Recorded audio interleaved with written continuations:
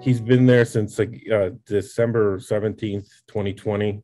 And he's in the city of actually Mariupol, which is one of the worst cities to be in.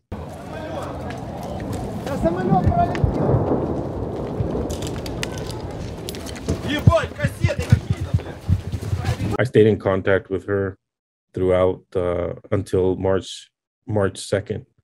And that's when the communications were lost to that city. There was an evacuation yesterday. I hope he's evacuated, but I don't know. I don't know anything of him since March 2nd. Well, hopefully he's evacuated and he's at the city where they're evacuating people. And if he's there, then I'll try to go there and again talk to his family, see if I can convince him to come. That my biggest fear is that obviously that he's hurt, but maybe doesn't have any water to drink or even food to eat. This is stuff I don't really sleep much these days thinking of him.